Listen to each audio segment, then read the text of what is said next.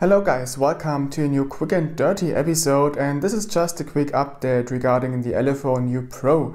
Yesterday this one got a small OTA update, and this one apparently added the face unlock feature they did advertise in the beginning, which was supposed to come with an OTA update. So the setting for that is hidden a bit inside the settings under security and location and the smart lock entry here. So once you are in there, you will find the trusted face option, and when you tap it you can add your face to the face unlock and also improve face matching once you have done so.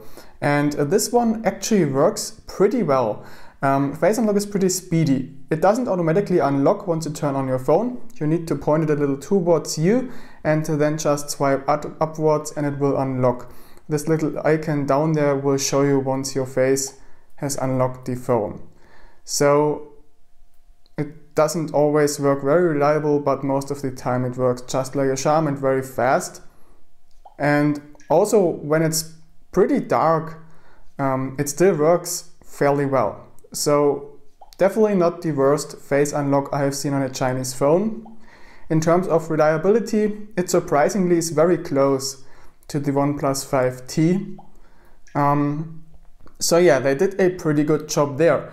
But the question is, if face unlock does still work if you have just a picture to unlock the phone, so if you can trick it using any picture. So let's just quickly test this. Alright, so I have now opened up a picture of myself on my laptop, and as you can see right now the phone is unlocked. I will now turn it off and then turn it on again and hold it away from my face and also the screen and try to unlock. And as you can see, it requires the PIN code. So now let's try the same thing again while holding the phone in front of this picture. So I turn it on, hold it towards the laptop and then swipe upwards. And unfortunately I'm in.